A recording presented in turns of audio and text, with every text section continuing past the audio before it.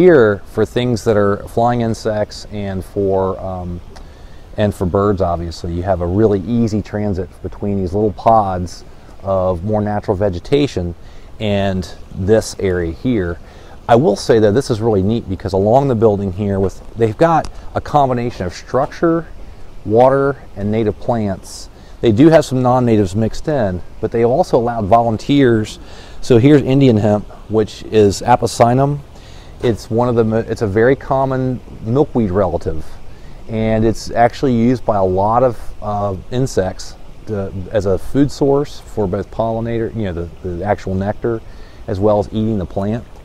It's toxic to other organisms, by the way. And it was one that was highly valued by Native Americans because they would break it up and they would actually use the inner bark for cordage. It was a very prized cordage material. But it's a good example of things will volunteer, let them volunteer. So if people are willing to do that, I know some places they want to have it look more manicured, but other places maybe they can just let it go. And you may have remnants that are left. Look for moss. Look for areas that have signs of being a more stable system, like Betsy was talking about under trees, where you could have, as Rod describes, a freedom garden, where you've got lots of mosses. You'll tend to have poverty oats grass and maybe things like bluets. Those are wonderful things to build off of. And they probably have a nice soil structure that's been retained, and they've got rooting mass probably from trees underlying it all. So that would work really well. But so any combination where you can build, kind of build that structure. I will say that when you get complaints about snakes and things, having a lot of material up against the base of the house is, if people are freaked out about that, that's where snakes will sometimes hide out, because they'll get all the warmth off the building. Black rats and other snakes are ectotherms, so they have to warm up. And when you have the building absorbing all that heat and you've got all that cover, plus that's where the mammals might be, they're going to eat. So you might want to think about, saying that, well, you want wildlife, but try to put the structure the wildlife likes where you want the wildlife to be to a degree. If you're not comfortable with things coming up right around your house, maybe move it off the house a little bit, keep more of an herbaceous barrier with maybe shrubs or trees a little bit taller, and then move the bigger shrubs out away from the foundation. That might help out. And then create those clusters and nodes around the yard. So, and then again, just trying to get a nice assemblage of native species, whether tree, shrub, and herbaceous in different zones. So trying to look at the concept of having a green wall or some type of arbor where vines can climb is a wonderful concept. I think the thought here was they would bring nature into the building, and they also get energy savings, because when the leaves are shading the building in the summertime, they're actually reducing the heat gain. And in the wintertime, the leaves die back, and you'll increase heat gain, so you get a heating benefit. One negative I will say on this, there's two things I would say. That they do have a high percentage of this when you come back in the summer is actually Oriental bittersweet, so it's an invasive vine. This is actually trumpet vine. No. Oh yes, that's it right there. Yeah, there's a whole bunch of it. So you've got an invasive vine that's covering quite a bit of the building. The good news is, if you want to control it, all you have to do is trace it back to the root, cut the root, and paint the root with Garlon or triclopyr. It's a brush-killing herbicide, and you just paint it right on the cut stump, but you have to do it pretty quickly. And you want to do it when it's actually got leaves on it, because it's sending energy back to the root then. If you don't do it when it's when it's dormant, it's not going to necessarily kill the roots. But that way you could manage it pretty easily, just selecting which ones you want. So I think the concept's really cool, and you see readily Virginia creeper, trumpet honeysuckle, and trumpet vine all readily grow up anything you put for them to grow on. And Virginia creeper in particular is so common. Of course, poison ivy might not be your preference for growing up there. It is beautiful. Trumpet honeysuckle is gorgeous, and I've grown all three of those, and they grow really well on arbors and other things. That's beautiful. Yeah, it's another one. If you can get it. It does. Careful. Although Yeah. if you had some fruit to go on, Right. it might not take over your whole The only other thing I would suggest is that, and when you're mimicking a natural system, if you look at this lawn that's behind you, nature doesn't really do horizontal and vertical and sharp grade changes. It actually does. It's a gradual change. So it's usually brushier on the edges. So it gives it more cover. So if you wanted to do something like this with an arbor, it'd be kind of nice to have some shrub zones or herbaceous plants that are in beds kind of around the edges of it, and then have the vines coming up in the middle. That gives it a nice layered effect. It gives multiple places for animals to live and hide and forage. What were the herbicides you mentioned? Well, for brush, the one that actually is usually very effective is triclopyr, and the one product that's a Monsanto product is Garlon, but there are other ones, Brush Begone. You're just looking for a triclopyr that's in a dose, a rate that will kill the woodies. And the cut and paint method is really good because it's locally applied. It just kills that root system, and then it degrades and it doesn't go anywhere. Did it work on bush honeysuckle? Yes, that's a really good thing for that too. Yeah, and so that one we use a lot. They use it in a couple different methods. One's cut and paint, and there's hack and squirt. Basically the same thing. You hack the vine, you have a little squirt gun, and you just squirt it. And then what you can do is you can look for the product versions that don't have the oil surfactant. So the oils are what are aquatically problematic. So if they happen to wash somewhere, it's the oil that usually affects the aquatic organisms and not necessarily the chemical itself. Most of those chemicals are salts. So if you're applying them in small quantities and locally applying them, they're not going to have that big of effect because you're not doing it over a long term. It's a very targeted application. So in that case, like the Brush Begone, the triclopyr, and it's Garlon 3A is the water-based version. And Garlon 4 is the one you would want to avoid if you're concerned about water and moving into water. And then the same thing happens with glyphosate. Glyphosate's very effective, but it's the glyphosate Roundup version, which has an oil-based surfactant that's aquatically unsafe. But the Aquaneat or Rodeo versions are the water-based versions, and they don't have the oil in it, so it's much safer.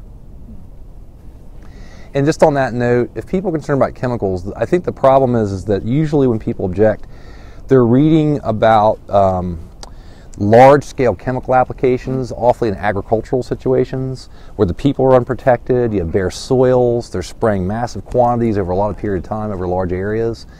But when you're doing targeted application on a shrub, or whether it's foliar or on locally, generally speaking, if it's done well, it's dry in 30 minutes, it doesn't move, and it's not toxic to organisms directly, and it does degrade pretty quickly in the soil. So it's just that targeted application and doing it when the conditions are right. But sometimes it's your best friend because there's some things you cannot control by hand. So I had a question about pre-emergent. Yes. What would be the best pre-emergent? I'm not as familiar with those, so I won't give any advice on those. I know some people use them. I know the one thing that to be concerned with is that it does, as far as I know, it inhibits most seed germination. So as long as it's active, it's going to suppress natives as well as non-natives. So you just have to be cognizant of that. And I would talk with someone about whether or not it's more of a specific or more of a general application, herbicide. And what do you use on lesser celandine, and is it too late? Oh, golly. So lesser celandine to control that chemically, actually, well, there's a couple things. Right now we're using glyphosate. We're using it, obviously, since it's growing in places that flood. You have to be very careful about rain. Again, if you're using a water-based glyphosate and you spray it directly on the lesser celandine, it actually can be very effective and it won't move because it dries in about 30 minutes. And you're not having the oil-based component in there. Plus, it's one of the only things out right now. So you can effectively target just the lesser celandine. Now remember, it's a tough plant to control. The other thing a friend of mine has done, she actually experimented with flame, killing it with flame. And they sell propane guns. You can buy them online or in like Home Depot sometimes. And you have a screw-in propane canister.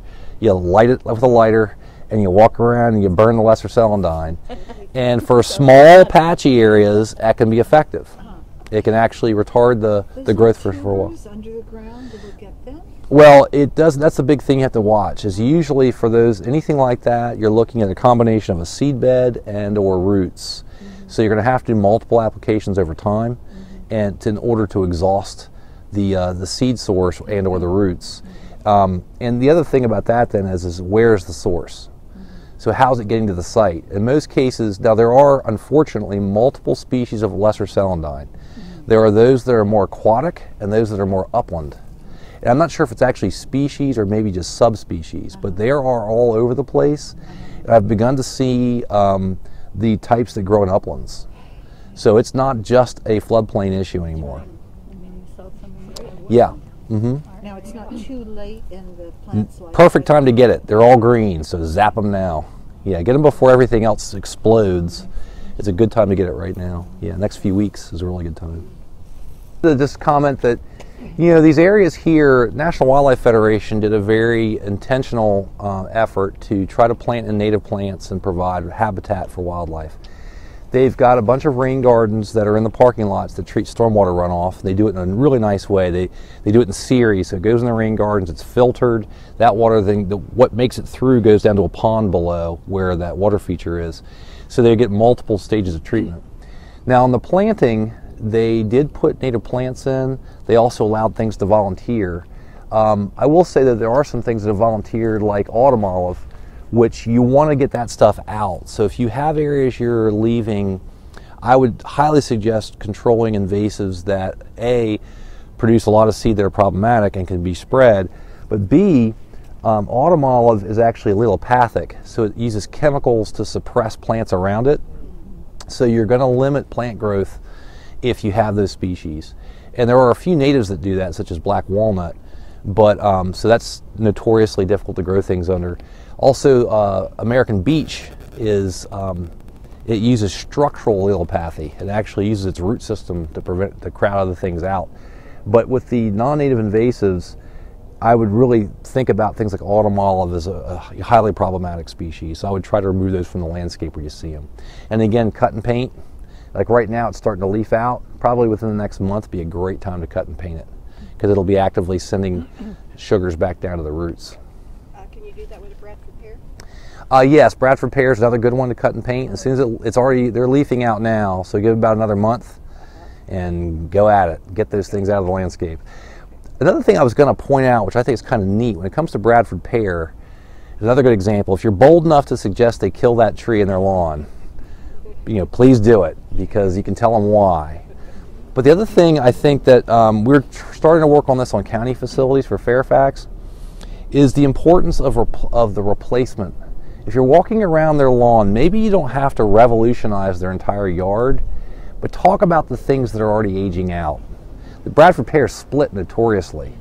It's going to be pretty ugly at some point. Perfect opportunity to kill that invasive, get it out of there, and put a native tree in its place. So maybe it's a situation of where you're phasing out those non-natives and phasing in the natives.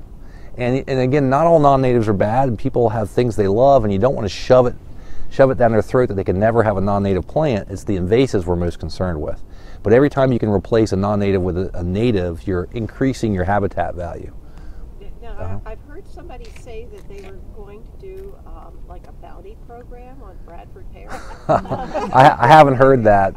All I know, well, North Carolina. Yeah. Oh, okay. Yeah. So in Virginia, the only banned species, there's currently 9 banned species, and there's run through the Virginia Department of Agriculture and Consumer Services. So there's a very short list of plants, and it's controlled as originally they were agricultural pests. And they finally, a few years ago, got purple loosestrife listed. That was the 9th plant. But unfortunately, the process of listing plants in Virginia is very difficult. It has a lot to do with horticultural industry and whether or not they can make money off of it. Bradford pear is still being sold successfully. So in Virginia, it's listed by the Department of Conservation and Recreation as an invasive species on their list, but it's not prohibited for sale or use. So that's how it works in Virginia. Now in Fairfax, if you're building a new property or rebuilding and you have to have a site plan, you cannot include Bradford pear in your site plan. You can't plant it as part of your required planting. So at least at the local level, there are some restrictions discouraging it and encouraging other species.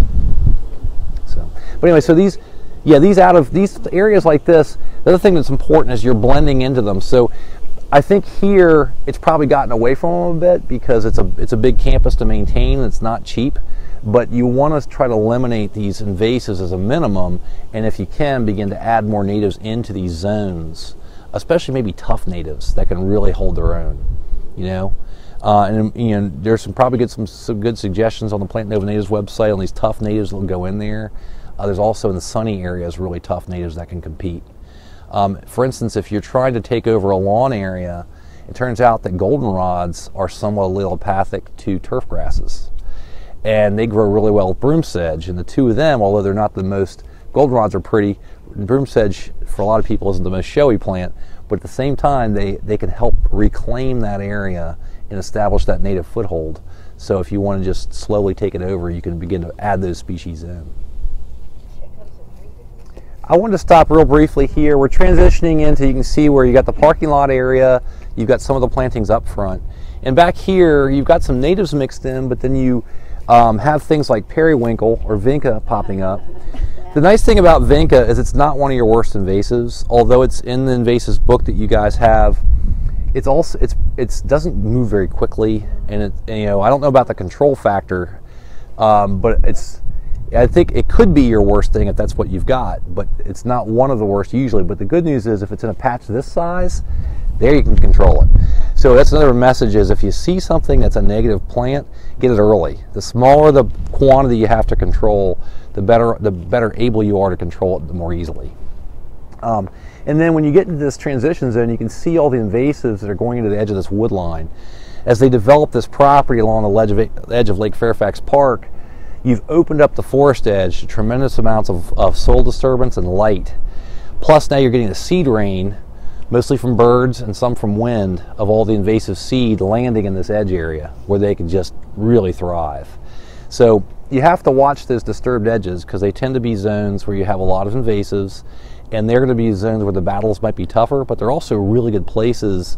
Edge areas are really important habitat. A lot of the animals you want to attract are going to thrive in that transition zone between your open areas and your more forested areas. So they're really good areas to try to target to eliminate the invasives and add shrubs and layers in. One of the things I would suggest, so adding a water feature, this one clearly is holding water, that's good. It's in an area where it could have access for wildlife, that's also good. It's got a lot of leaf pack in it, which isn't necessarily bad, but I've also had water features in my yard before. You'll find that you have to kind of manage them, especially if they get heavily clogged with leaf litter over time. They'll have less of a quality for wildlife. So I had an old liner, I had a rain barrel with a liner below it, so I would overflow the rain barrel, go into the liner, and overflow into a rock area. And I found that for the years I was managing it, I would have a lot of leaf accumulation. And a couple problems with leaf accumulation is it diminishes the amount of water, but it also raises the tannin levels. So you have to you want to try to thin that out a little bit. And the good news is when it rains, it cycles that water. But you'll find that in a place like this, the gray tree frogs will readily come in to a feature like this because they're highly adaptive, most of the Cope's gray tree frogs. And they will come in from a forest edge. Occasionally you'll get spring peepers in the area this high up. You'll also get pickerel frogs. The wood frogs are a little bit, you know, they establish themselves in pools, and the adults do live in the woods. So a lot of the frogs are moving from woodlands in, and green frogs are highly adaptive. So you can have a number of different frog species that will use these. You also have a lot of insects. So you will end up getting mosquitoes quite often. And something you might want to talk to people about is they want to have a water feature. They can use the little donuts. The donuts are BT, so it's Bacillia thuringiensis, I think it is. It's a naturally occurring bacteria that's in soil. It's the same stuff they've used for years to spray for gypsy moth and other things, but the difference is you're just targeting the pool. So it does kill other invertebrates in your pool. So but you're not usually going to attract a lot of odonates like dragonflies and things. If you are, you don't want to put the donuts in there. So if you have an area a little bit further from the house with a really nice pool that's going to attract dragonflies and things, don't put the donuts in because you'll kill the dragonflies. But the good news is if you have dragonflies in there, they're also eating a lot of the other invertebrates. So it's a big trade-off.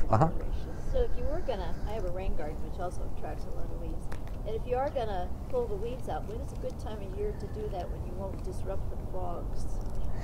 You want to do it before, so when the leaves are falling, before it gets really, really cold, or wait and do it in the spring after the water warms up and the frogs are active.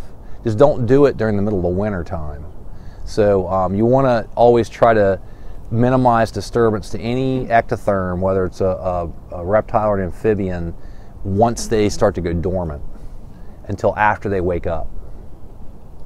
Yeah, and what's nice is that the breeding time, so for instance, you know, the early breeders are spring peepers, and you'll get wood frogs are really early, and then later you'll get the American toads, you'll get pickerel frogs are kind of in between, but toads are like May, so they're a little bit later.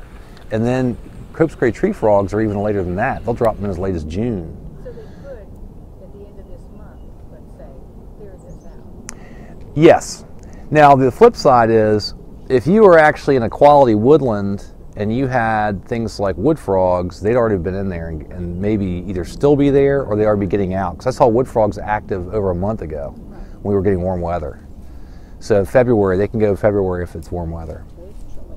What's that? I had some toads trilling in my yard. You had toads trilling, huh? Excellent. It seems very early. And it's all temperature driven. They get very keyed. But the other thing, of course, is by a water feature, so many things come in and out. And if you put a trail cam on this thing, you would catch the bigger stuff.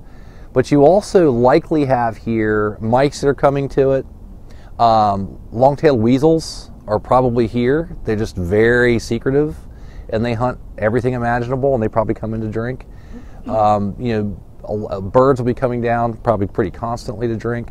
So these water features can be really helpful, and you can pull in a lot of things like migrating warblers and things that you'll get to see by having a water feature where you can observe it. Even with the tannin in here in the water, it doesn't. They'll still drink it, but I would say that it would be better off if you had less leaf pack. If this had more clear water, you'd be better off. And it'll be better water through the summer.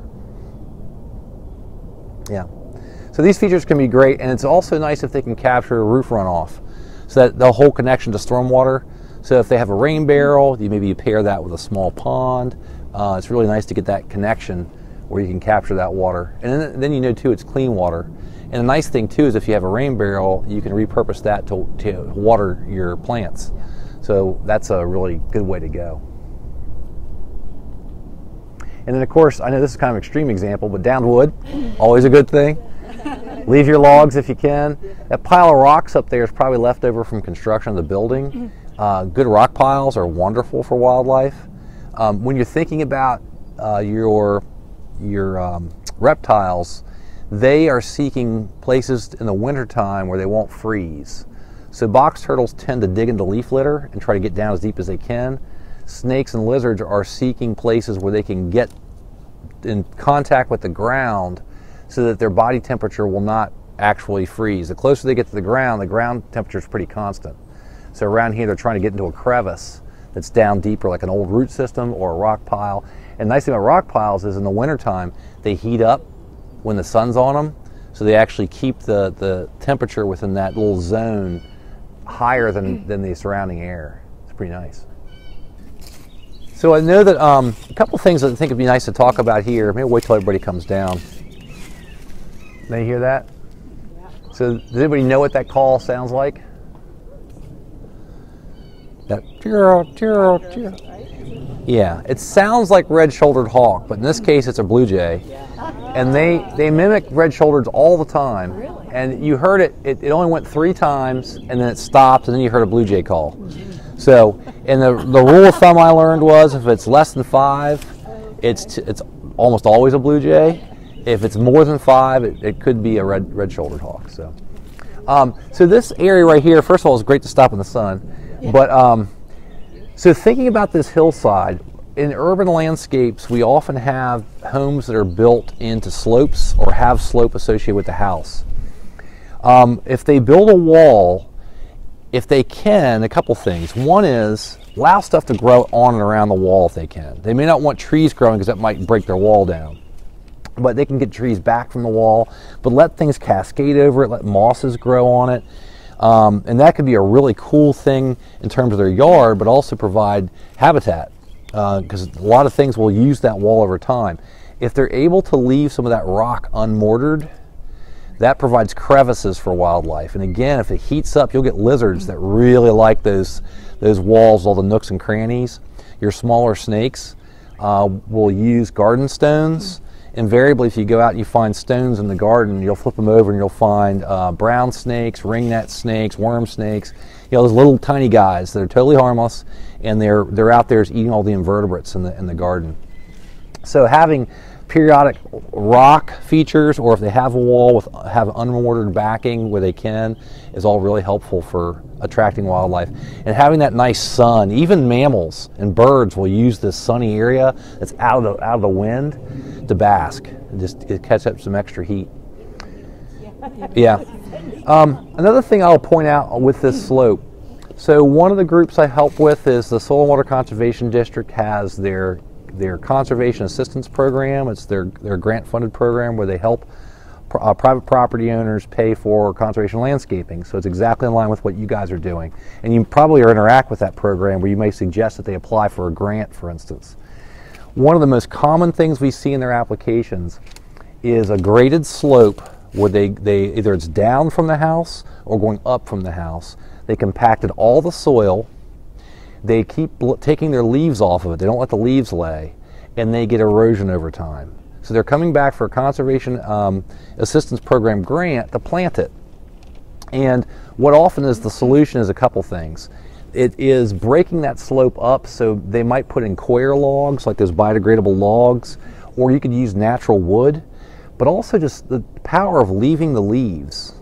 The more they remove that organic debris and they leave that soil open, and they don't let plants grow in there, the more erosion they're likely to get. So maybe part of it is you're helping them find a solution for an existing problem. If they have an erosive slope, putting maybe they grind their leaves up with their mower, keep those leaves on site, put them on that slope area, try to get plants growing, and get it stabilized with root mass. It will help with the conservation landscaping and the wildlife component, but it'll also help them with their slope stability problem. I think it's a really good one. You just want to armor it first and get roots in it second, or some version thereof. I think it's a very helpful thing. Also, again, you would leave this. Let's say this was a client's slope. Yeah. You've got a lot of leaves here. Yes. Leave it. Yes, leave the leaves and introduce more plants. Got it. And since you have this wonderful sunny slope, what an opportunity. There are so many cool native plants that grow in poor soils on slopes. You know, Maryland golden asters, that's one of the coolest late summer plants. You can get all kinds of your grasses will grow in here. Like the purple muley grass that Margaret was talking about. This is a great, well drained. You can get the soil moisture up over time, but look for those plants that like sunny conditions. They can handle like hot later summers, goldenrods, things like that. Those kind of drier field plants would just thrive on this side slope. So to me, it's an opportunity area. It helps them find a solution, and it brings a really cool component to their garden. And if you like snakes, that's where the snakes are going to sun themselves. So I think it's a really good thing. And then you can selectively weed out your invasives. Did you guys notice the tree that's coming up here? These two trees? Sassafras. So sassafras, right? Sassafras, they don't transplant well, but they're a wonderful native plant, and they are clonal, so they will actually, once you have one, they'll send up, the more will grow from the root system. So that, and this is another good area for staghorn or sumac, either staghorn sumac, smooth sumac, or winged sumac. All of those are wonderful native clonal species that grow in harsh conditions, like you see them on VDOT right-of-way all the time, and they can really handle it, and they're really good natives. And they'll start rebuilding that soil compound and provide really good habitat benefits, plus great fall color. What if this was in the shade? In the shade, it's funny, we passed by the Aurelia back there, which is a devil's walking stick. Yeah. That's actually a great shade plant. Now, it usually likes higher soil moisture, but think about on a side slope in the shade, depends on how dry it is. Blueberries. So think about your ericaceous shrubs. High bush blueberry is one of the plants the deer kill the most around here, and they're very hard to grow over time. A shady, dry soil, like acidic soil, is a great high bush blueberry area. It's also one of the few places that mountain laurel will thrive. Calmia latifolia. A lot of places people try to plant it is in full sun. It's a forest plant. So it likes a dry condition, an acid soil. So any of your blueberries, your huckleberries, those ericaceous shrubs, if it's got some moisture to it, you can also get, think about lindera, like what's the common name? Spice bush, yeah. So spice bush is another great forest plant, understory. And then your viburnum, so maple leaf viburnum, arrowwood viburnum. Oh yeah, maple leaf viburnum is if you have good soil, or if you have any shaded place in Fairfax County, any forested system, you could potentially have it. It doesn't like super dry acid conditions. As long as you have a decent soil moisture, it'll be there. And it's usually a very dominant understory shrub. It's just the deer whack it. So you have to just be careful about that. Arrowwood viburnum, same thing, and then Blackhall viburnum.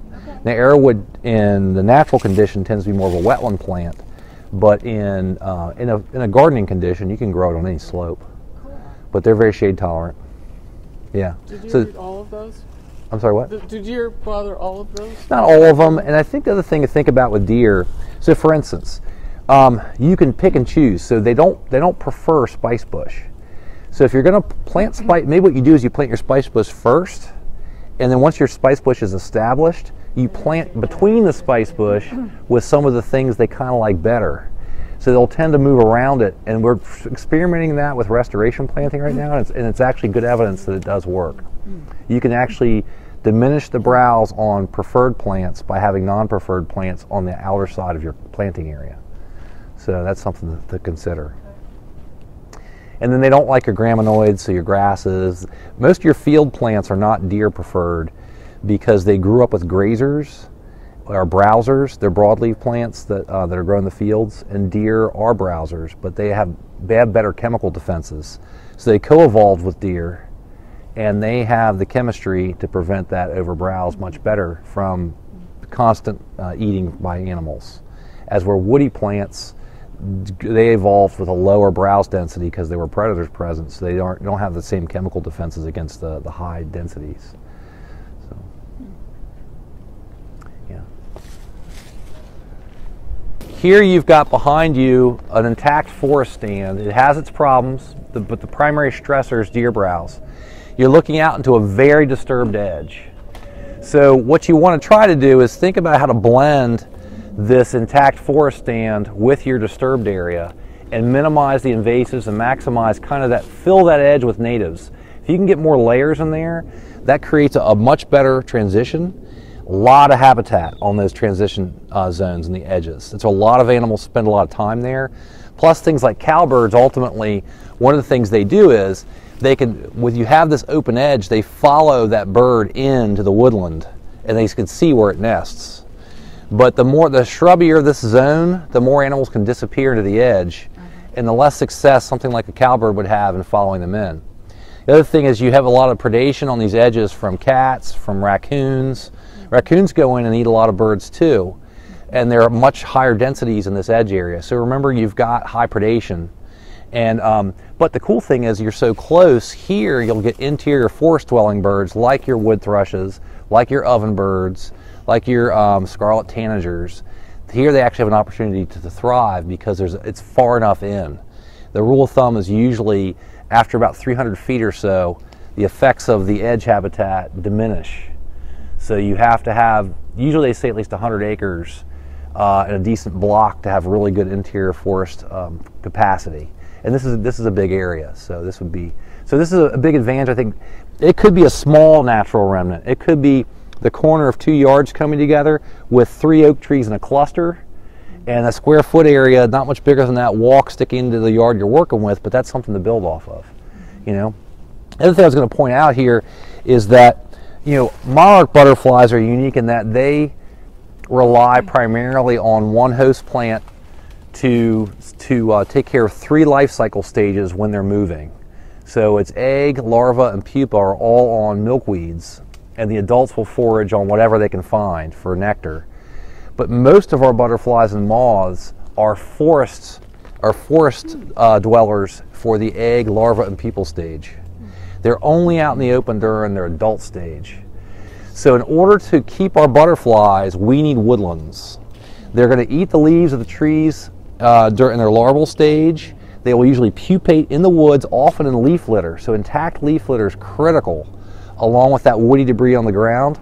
And some butterflies actually overwinter as adults in woody debris in woodlands. But that's why it's critical to have that mosaic. You need to have woodlands and open areas and those transition zones in order to support as much wildlife as you can. But you're saying a woodland can be something as small as 3 trees. Yeah, you won't get all the same functions, but Right, every bit you'll have helps. some. Yep, and you'll get, and I think this is another Doug Tallamy thing, because he has so much research between him and the other people working with him.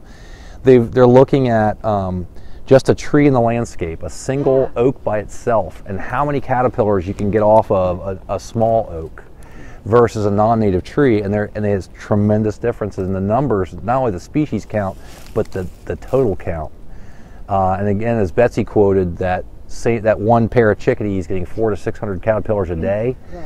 that's a lot of foraging. You think about it. It's a lot of work. For the oak. And the farther they have to go, the less successful they're going to be. They're just going to burn out. Right. So the more trees you have, the better off you are. But yeah, every bit helps, every bit. And remember, the shrubs help too. So spice bush, it has its own organisms that are specific to it. Bush swallowtail. Yep, spice bush swallowtail. And so you need that variety of as many things as you can get in, the better off you are. And try, if you can build off nearby structure. It doesn't have to be that your butterflies aren't going to necessarily use the little remnant right on that property. It might be a block away to an HOA parcel or another private parcel or a piece of parkland that's got all the big trees on it. That's okay. The beauty of being able to do an HOA. Yeah. Because you have so much variety. But the more they are able to provide that woody plant cover with the intact leaf litter and woody debris, the more animals will be able to stay there and complete their life cycle on that property. So that's the beauty of it. Every bit helps, but the more they have, the more they can get. Well, how do we convince people not to remove their leaves? I mean, there's such a program. Everybody comes around and sucks up all the leaves, and how do we say to them, leave it? Well, so I think to me is that, so for instance, if they're going to mulch anyway, if they mulch their leaves up and add those as their mulch layer, now they have an imported mulch, and they use their leaves, which is going to be better for the plants anyway. So just use that as a resource. They can also compost their leaf pile. So if they don't want to spread it out in one place, they can find one place to put all their leaves in the back, for instance. And over time, the soil that develops from the bottom of that, oh my gosh, at the bottom of a big leaf pile over years, you get the most beautiful, rich, organic soil that you can put back in your gardens. It's incredible. What you want to be careful about is piling the leaves up within a woodland so it's so thick you suppress the native plants. So that's a bit difficult. I had a sacrifice zone at my last yard. Okay. The areas that I wanted to have leaves off of, I would grind them up and put them in one spot. Okay. That I would put them on top of tree limbs and things. That ended up being kind of an area where animals could actually dig into and actually find warmth. So it was potentially a hibernacula. So I think this, just pick a small zone or grind them up and use them as mulch on their beds. I think is a great way to go. If you look at the trees that are dying, like that snag there, or on this tulip tree that's still alive, there's actually woodpeckers are carving out holes up in there, and that's tremendous habitat. So there's a lot of things that use them. Mice actually nest in trees a lot. There are broadhead skinks that are they're the really most arboreal lizard we have. Of course, snakes, black rat snakes climb trees, and of course we have birds, a lot of birds and insects. So those spaces, those crevices, are really important spaces inside trees. They can leave any standing wood, and maybe what you convince them is if they have something that's dying, if they're willing to top it and leave a smaller snag, something that's not going to be dangerous when it falls. So I guess just coming back out of the woods, back into the campus, I mean, these zones, these areas, in terms of cover, this zone has good structure in terms of cover, but it's just that if you can convert most of this from the invasives over to the natives as best you can. And you might think about if somebody wants to and they've got a really cruddy kind of an area like this that doesn't have many natives, you might convince them to get somebody in to bush hog it all down and start by planting a meadow, and then have your woody plants concentrated in little clumps. The reason I say that is if you have a bad invasive problem, mowing is your cheapest option. And it's a lot cheaper to mow and easier to mow because almost everybody can do it. But if you plant woody plants in there, then you're going to have to hand control or use herbicide on your invasives. So think about that if a property owner has enough room. Think about mowing as a management tool. And you can go several years where you mow it a couple times a year and still get natives established over time, but you want to exhaust that invasive seed bed and slowly get those natives going.